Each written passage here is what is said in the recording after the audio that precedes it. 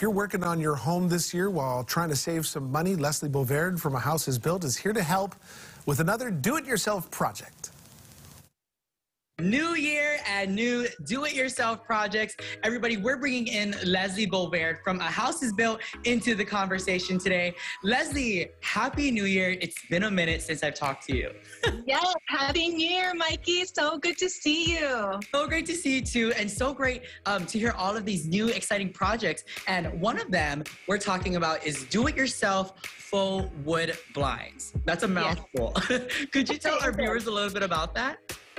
Sure, absolutely. So window treatments can be really expensive, especially when we want coverings that are custom sized to a variety of windows throughout an entire house. And sometimes we'd like to have privacy without having to hang more affordable drapes at every single window.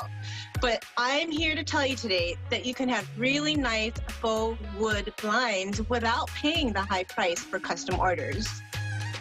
So New Year, I thought I'd start off with a super simple project, and it only requires, believe it or not, a tape measure, a drill with drill bits, and of course the faux window blinds. Home Depot or Lowe's both carry faux window blinds that will custom cut at the store while you wait. Now they even carry cordless 2.5-inch wood blinds that to me remind me of window shutters. Kind of break it down to us. What are the steps like? You're talking to somebody who's not really crafty. It's really easy, Mikey. If I could do it, you can do it too. So if you're hanging your blinds inside a window casing, that's called an inside mount, and you'd want to measure the width and height of each window first. From the width, you want to subtract 1/2 inch to allow a space allowance on both sides of the blinds after they're installed. But basically, you would want to hang the support metal brackets by marking the holes for the screws on the window casing first.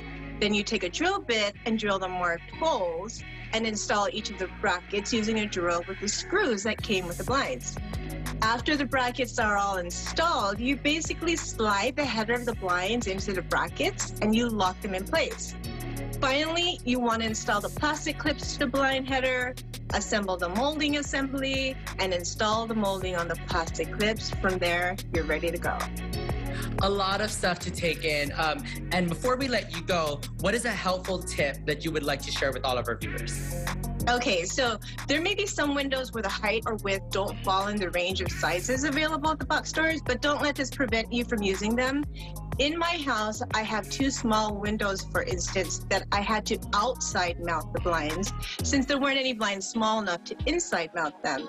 I also have really large windows, and one of them is actually 8 feet wide. So for situations like these, I've used 2 or 3 sets of blinds to span the entire width. The combination of faux window blinds will always be so much less than custom ordered, made, and installed by someone else. Now, if anybody else wanted to reach out to you, hire you for special projects, how can they do so? You know, currently I'm working on a complete house renovation project, complete, with a client who actually found me right here on Living 808. So thank you for that.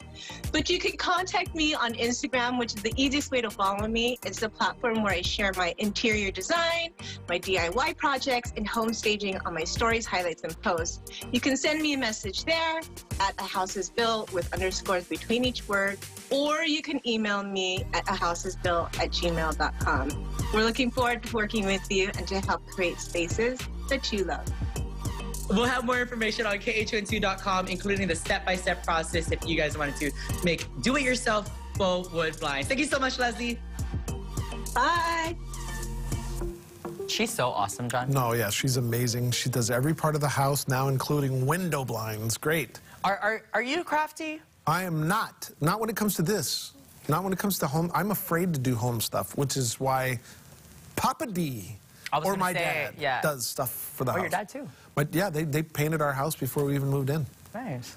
And making doors and I would suggest, like you said earlier, if saving money is on your list for your New Year's resolution, definitely think about hitting up Leslie. Well, you know what? And if you're feeling like you can do it yourself, she's got tons of stuff on her page. All you have to do is go and look, and she's got a lot of projects there. And if you're not feeling like doing it yourself, give her a call. That's right. Yep.